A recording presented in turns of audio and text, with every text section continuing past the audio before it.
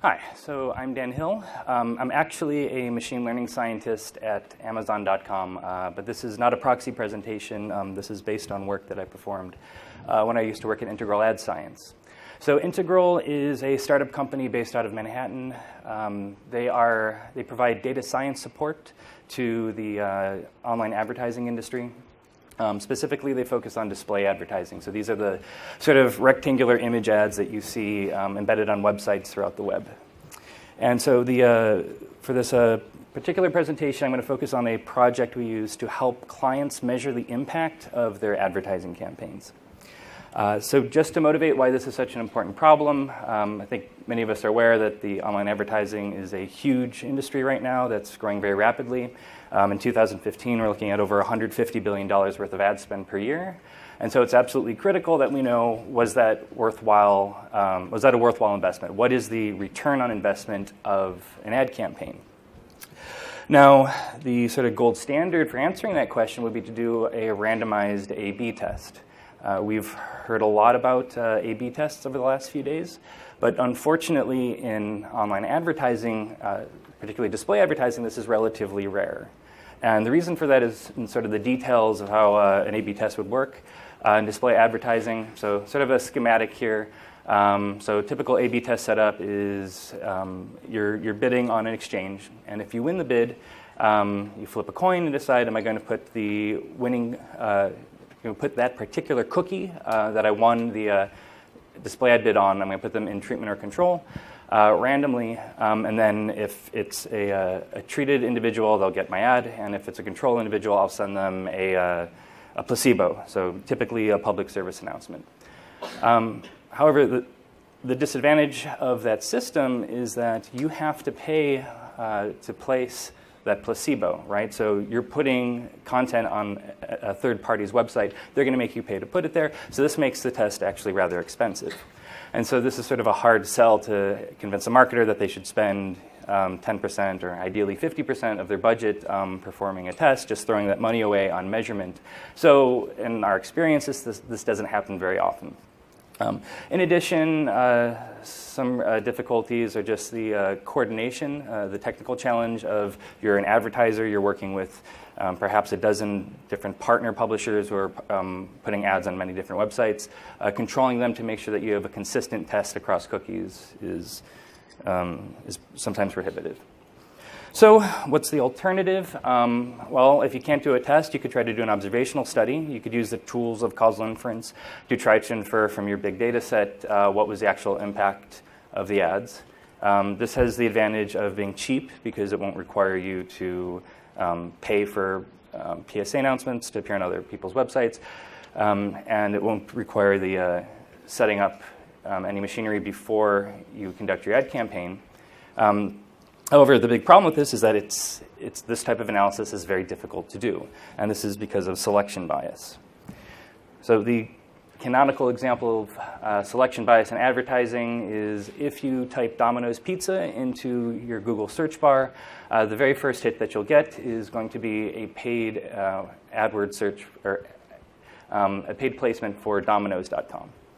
So this is sort of apparent or clearly not very useful use of ad budget because anybody who's typing Domino's Pizza into Google.com has probably already made up their mind that they want to go to Domino's, so you shouldn't have to pay to put something above the organic result of Domino's.com. So the situation we have here, though, is that the conversion, in this case buying a pizza, is perfectly correlated with getting this search result, right?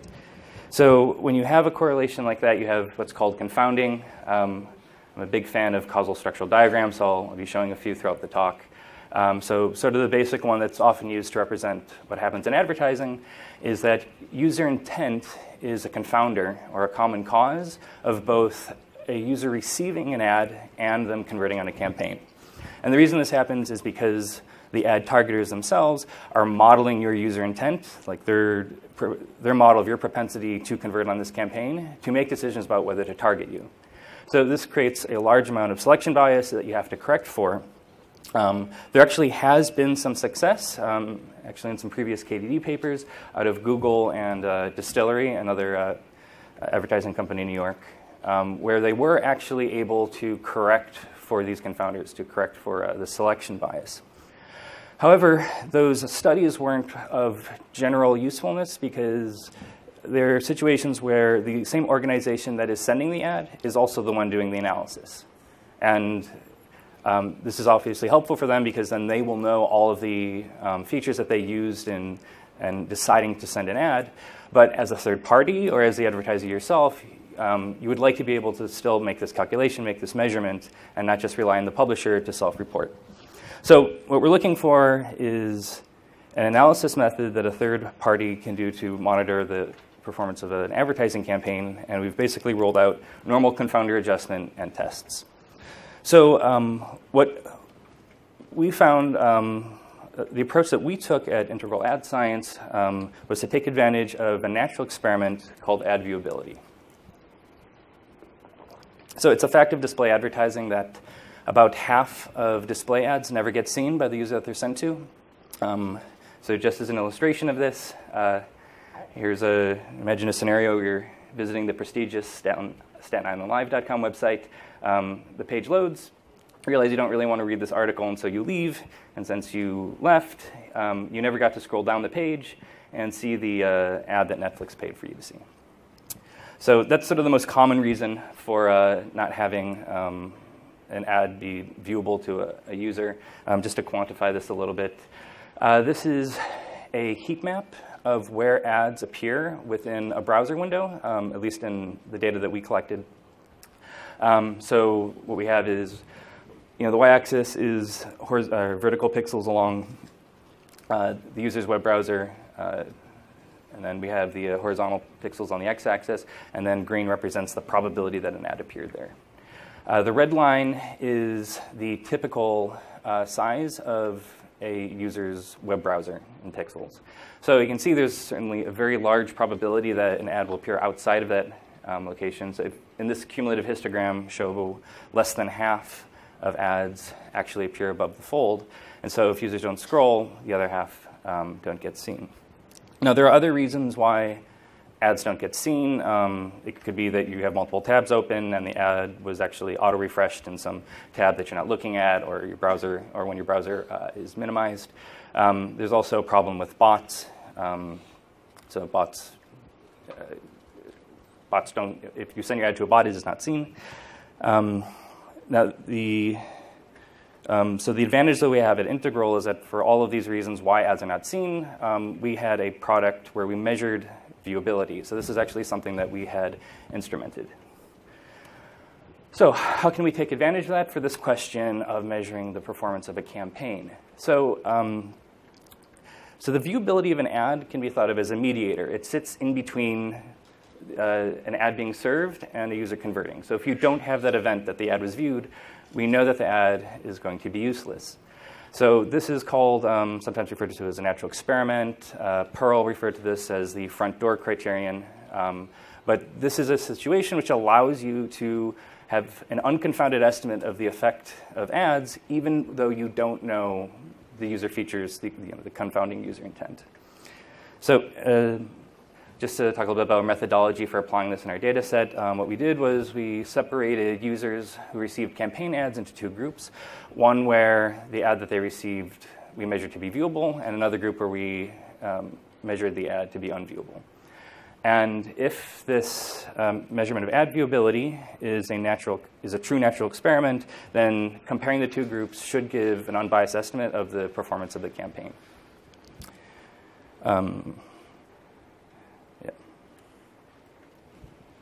Oh, and just say the data set that we analyzed came from a set of 7 advertising campaigns from fourth quarter 2014 from diverse industries with millions of impressions per campaigns and thousands of conversions per campaign. Okay, so what I'm plotting here is in purple is the results of the viewability analysis. So for the 7 different campaigns, I'm plotting the estimated lift using that technique. For comparison, I'm plotting the results of a naive analysis.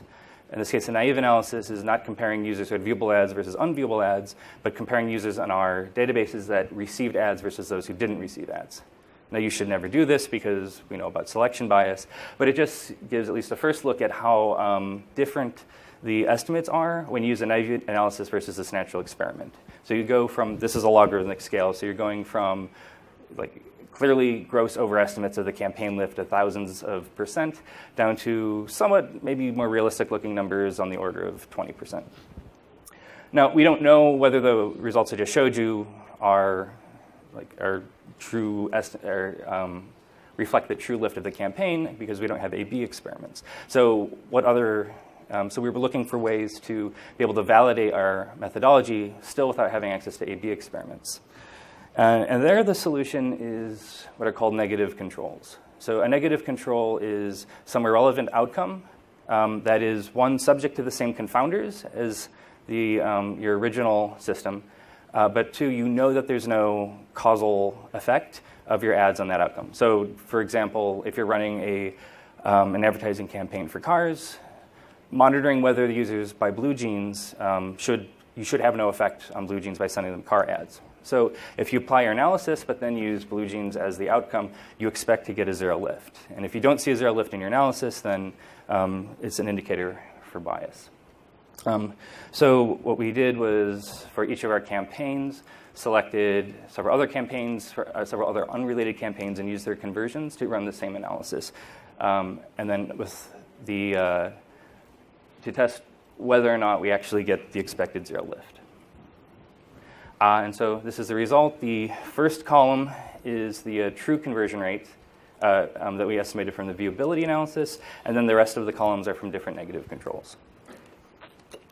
And while it's generally favorable that the lift on the campaign that we measured is greater than what we saw in the negative controls, you'll see that very few of them are actually not statistically different from zero. So what this is an indicator for is that this isn't really a true natural experiment. There must be some other confounding factors that make you that after you receive the ad, it being viewable correlated with your purchase behavior. So this adds yet another node to the graph. So now we have a new set of confounders, W prime, that have causal influence on both viewability and conversion. Although the advantage is still that we expect those sort of confounders, which sound a bit obscure, like what could possibly correlate the ads being viewable with the effect that you buy, to be a lot weaker and more identifiable than the original confounders of whether the ad is served. So how much time do I have? Oh, lots of time. So then we needed to identify what these confounders could be. So we looked at all of the metrics that we observe for our users that are at least potentially or plausibly causally connected to both whether your ad is viewable and whether you convert. So for example, your screen resolution. If you have a very big monitor, you're going to have a lot of pixels. It's likely that more ads are going to appear above the fold, which means your viewability will probably go up. Also, if you have a monitor that big, perhaps you have more disposable income, and you might convert on the campaign. So we just did a sort of an influence analysis on these different factors. Turned out that the most important one was called the user's viewability history, which is just each user seems to have their own prior of how likely it is that they're going to have their ads be viewable. Seems to be related to what websites that they choose to browse, and also so their intrinsic browsing behavior, right? So some users might, on the same website, tend to scroll down all the way through the page while other people jump off more rapidly. So we took the significant factors that we identified here and put them into a model that we could use to do a confounder adjustment. I'm not going to go into the details. It was essentially a basic logistic regression analysis. And here we can see how things changed after the adjustment. So gray is the viewability analysis without confounders. Purple is the adjusted version of the analysis. And as we can see, there's a sort of a small impact on the estimated lift for the original campaign. But most of the negative controls are now pushed closer to zero, with only a couple still being statistically significant. So what this shows is, one, that adjusting for confounders was successful and that it reduces the amount of bias that we're revealing on negative controls. but it shows, at least at the time I submitted the paper, that we probably hadn't gotten all of the confounders identified. But the main point is, I guess I'll summarize, is that we took this problem where we have an incredible amount of selection bias, and by using these tools of instrumenting for a mediating variable, of applying negative controls for validation, and by performing confounder adjustment, we're able to get low bias estimates of campaign performance, starting off with thousands of % of estimated lift to now on the order of maybe 10% of bias given the size of the negative controls. So we think that the lessons we learned are actually generally applicable. We know that even though a lot of companies are able to do A/B tests, there are certain scenarios where it's not ethical or not good for publicity to actually perform those A/B tests. And so if you need an analytical method for doing this, most companies still will be able to identify mediating variables and negative tests. So examples of mediating variables that I think exist at many different companies are certainly viewability. You have a news feed. You should be able to track at what point which items actually scroll into view. And on music websites, if you have a shuffled playlist, when the user leaves the playlist is a random event, winning a bid at an auction. And I think negative tests are even more prevalent in that we instrument so many features of our users that it's likely you'll be able to find some irrelevant event that you can use as a control. So that's all I wanted to say, and thank you for listening. Thank you, Daniel. We have time for a couple of questions. Yes?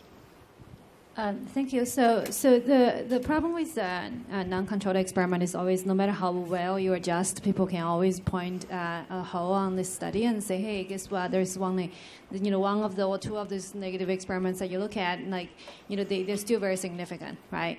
Mm-hmm. So have you thought about sort of a way that we can maybe bound the bias? For example, if you can say, hey, I know that the bias cannot be over 80%, and even though I'm adjusting it only for 60% of it, but there is a bound that people can relate to. Yeah. So the difficulty with confounder adjustment is that it's not monotonic. So you can always have, say you're missing two different confounders, and let's say one of them was producing a negative bias and the other one's producing a positive bias, then you actually don't, even though you think you're close to the goal, you don't know whether your bias is going to go up or down. So I think if you're in a situation, though, where you have some domain knowledge where you know that bias is all going in the same direction, which I think is largely the case in online advertising, where all the biases are pointing towards more ads going to people who are already predisposed to buy, then so in our case, we assume that we feel it's likely that our estimates are already upper bounds, right? Because if we're missing confounders, we think that they would all be going in the negative direction, which has been our experience so far. Yes. Yes. I'm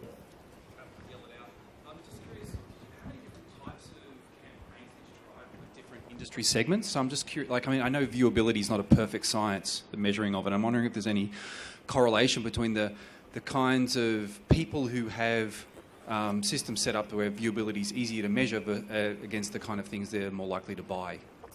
I think that the biggest factors are really are really more on the publisher side ultimately, like what websites they choose to go to and what sort of deals they make. Because you may have a branding campaign, for example, where you want to have the banner ad, right? And those have almost 100% viewability.